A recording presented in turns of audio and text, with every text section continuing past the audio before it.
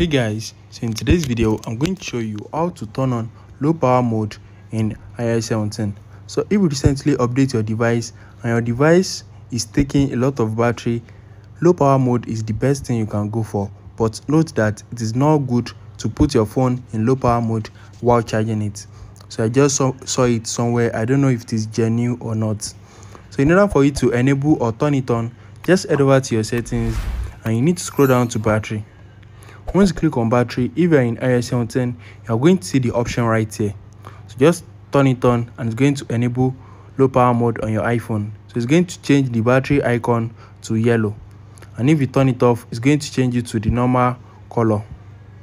So you can also do that easily by adding it to your control center. So open settings, scroll down to control center, and you need to add it to your control center.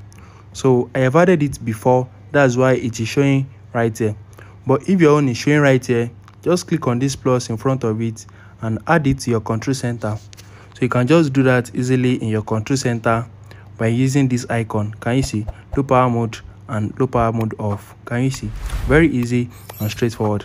If you found this video helpful, smash the like button and subscribe to my channel for more amazing videos like this. Thanks for watching, guys.